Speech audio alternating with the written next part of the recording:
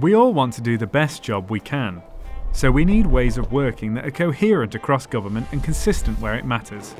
This is where functional standards come in.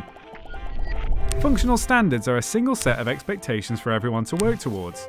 They're reference documents that are set out in a similar way, covering what needs to be done to manage particular types of work. They support assurance, risk management, continuous improvement, and our professional capability.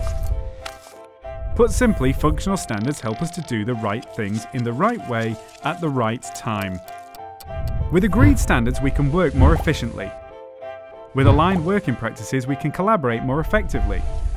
And with a joined-up approach, we can achieve better outcomes and services for the public. So how can functional standards help you?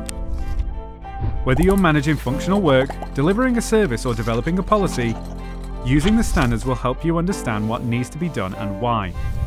They use simple, plain language, so you'll know whether something is essential, strongly recommended, or suggested.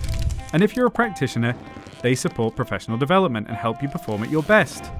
Over time, you'll notice that the other guidance you follow is being updated to make it even easier for you to meet the functional standards. Use of the standards is proportionate and flexible.